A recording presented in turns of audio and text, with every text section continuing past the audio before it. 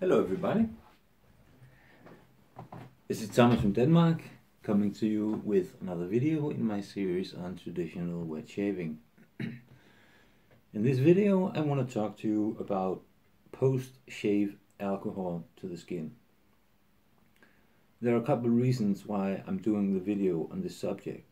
First of all, I discovered something that was really kind of groundbreaking for me in my shaving routine, and also I feel that some shavers may be a little uneducated on the do's and don'ts, so to say, about post-shave alcohol. I don't mean this in a condescending way, it's just that whenever I hear people say post-shave alcohol is a no-no and that's it, I always think to myself, well, you know, that's a little bit black and white to see things, and that's why I want to tell you about my experiences. Now, let's say,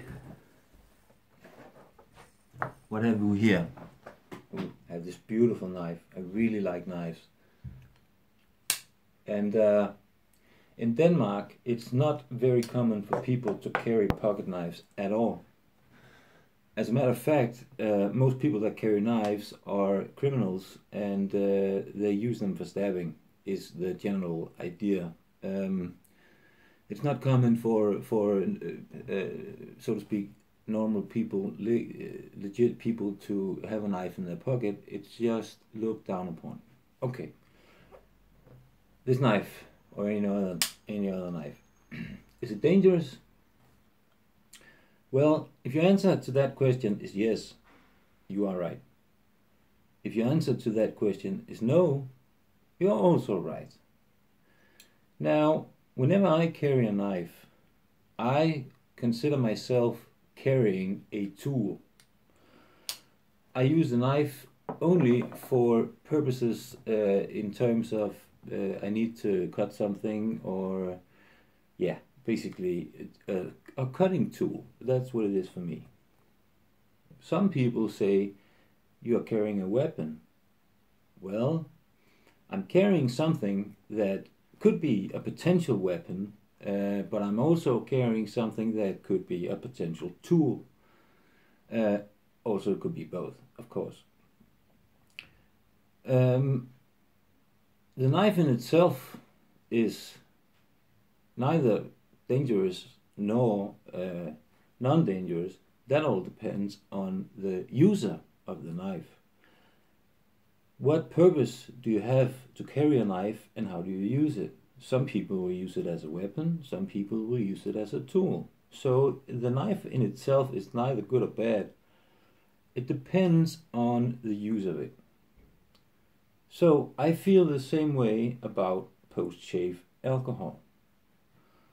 It can be used in a bad way, so to speak, and it can be used in a good way, so to speak. Now, before I made my little discovery, I used a regular eau de toilette post-shave alcohol with a fragrance. Now, if I shave both my face and my head and my neck, and I had to use this as a sanitizer, bacterial wise, after a shave, I would have to smear it all over my face and neck and head and so forth. That would make for a very powerful fragrance, and I would smell way too much of the post-shave alcohol. So it was not a very good option for me to sanitize my skin after shave with that product. So I thought about coming up with something else. Now I have used an alum block which also have a disinfecting way of working on the skin, but for me it was not sufficient. On my lower part of the front of my neck, and especially on the lower part, on the back of my neck, I get very bad, not razor burn, but just all the little pimples, you know, all the little yellow pimples that you can get from shaving. This has been a big problem for me over the years, like I said, especially on the back of my neck. Now I have done some things to reduce that in terms of shaving, not going against the grain, cleaning my shaving tools with alcohol before I use them, and so forth and so on. So the problem has been reduced but not entirely removed. Now, the thing about alcohol is that it will dry out the skin.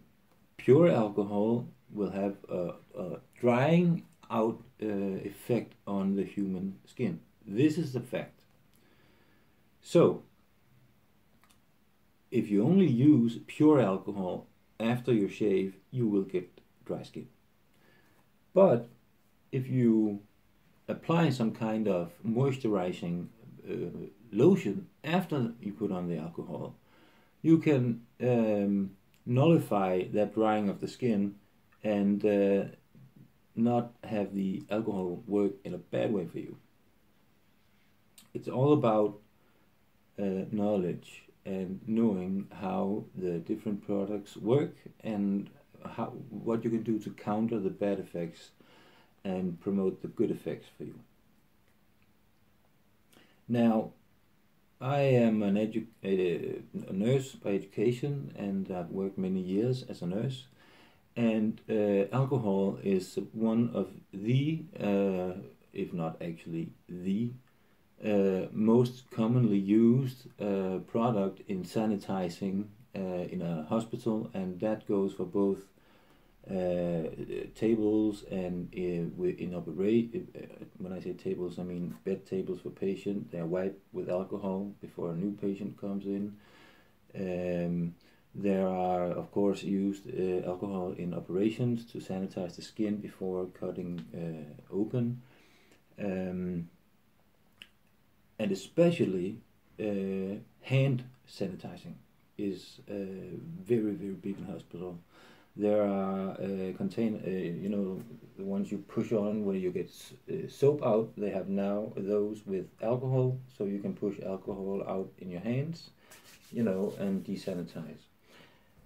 As a nurse, I could do hand sanitizing with alcohol as many times, maybe 30, maybe 50 times during a shift, and I never had problems with drying out skin on my hands, even though I did not apply any lotion after I sanitized my hands with alcohol. So, how could that be? I was thinking about this, and I knew there had to be something in the product, the alcohol sanitizing product, that was another ingredients than alcohol. This is a hand sanitizer, and it is for hand infection, and it is bacterial killing. This is what I use in hospitals for hand sanitizing. Now, I put a little bit of tape over there because I wanted to build up the tension a little bit, make a little surprise. Let's see when I remove the tape. See what it says there? Glycerin. Glycerin is a product that are used in glycerin soaps, and it is also used in some shaving soaps and shaving creams. And you can also add pure glycerin to your lather when you're building it up. It will make for a little bit more of a smooth lather. Now, glycerin prevents the skin from drying out. So, when you use the sanitizer, you will get the good effect from the alcohol in the bacterial killing, but you will not get the bad effect of the drying out of the alcohol on the hands because there's glycerin in the product. So I thought to myself, why not use this post-shave? And after I shave and wash off the foam and leather on my head and face, I take this alcohol here in my hands and I just sanitize everything, especially on the back of the neck and on the front of the neck. Now, the alcohol doesn't dry the skin because it has glycerin in it, and either way I'm still applying a lotion to my skin afterwards, so there's no drying out of the skin at all. And then I can use my eau de toilette just with a few sprints, so that I will not reek too much of it, of the smell, fragrance. So, listen, guys, alcohol can be very effective post-shave if you have problems with little pimples and spots after a shave. It has not entirely moved the problem on my neck, but it has reduced it significantly. So, it's a tip for you. Buy a hand sanitizer. Some of these I think contain other things than glycerin, but they all have ingredients in them that prevents the skin from drying out. So, that was a little tip. Here's a little bonus tip for you guys. If you have a expensive, I'm not saying this was a gift, but it's a great lotion. If you have an expensive shaving lotion that you use post-shave, when you put that lotion in your hands, and you rub it in your hands, and then rub it on your face or wherever you have shaved, a lot of that expensive lotion will suck into your hands, actually.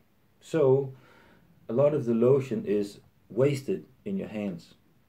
And even if it is a very expensive lotion, this is something that is not so good, because the lotion will be used not all the lotion on your face, but some in your hands. There are a couple of ways to get around that.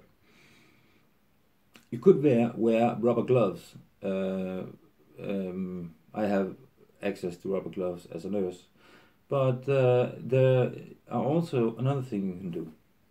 You can take a less expensive lotion, and before you apply the expensive lotion, you take the less expensive lotion, rub that in your hands. That way your hands will be saturated with the lesser expensive lotion, and when you put the expensive lotion in your hands, it will mostly stay outside of the skin, so not a lot of it will go to waste. This was the tips I had for you today. I hope you enjoyed the video, and you are always welcome to post comments or ask questions. Have a nice day, guys.